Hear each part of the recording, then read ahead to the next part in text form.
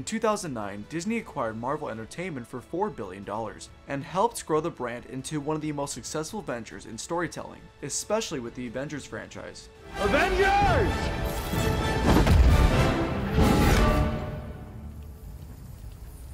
Assemble. Since 2017, Disney's been adding Marvel lands, shows, and attractions to their resorts. However, you won't be seeing Spider-Man, Iron Man, or Captain America roaming around Walt Disney World anytime soon, because Marvel characters are not allowed at Disney World.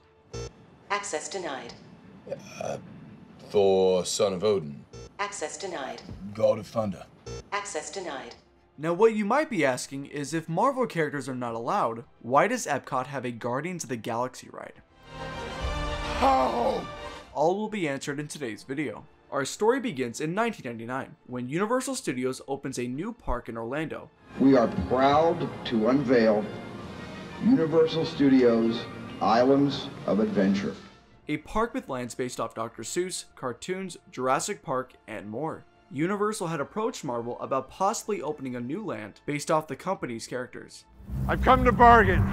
Together, Universal and Marvel opened up Marvel's Superhero Island. The deal both companies agreed to is that Marvel would license out select characters. The contract also stated that Marvel couldn't build any other attractions with characters featured in Marvel's Superhero Island, east of the Mississippi. So when Disney stepped in 2 decades later, they had no choice but to honor the contract. However, they did find a few sneaky ways to get Marvel into Disney World by using the Magic Kingdom monorail, because it's technically not a ride, but a method of transportation, and they used the monorail to promote upcoming Marvel movies. Over on the West Coast, the company had freedom to build Marvel rides over at Disneyland. A rule that applies past the Mississippi is a rule on the word Marvel. Disney is not allowed to use the word Marvel to advertise or promote anything in their theme parks. Notice how their Marvel lands are called Avengers Campus? Now, back to Guardians of the Galaxy. How was Disney allowed to build this?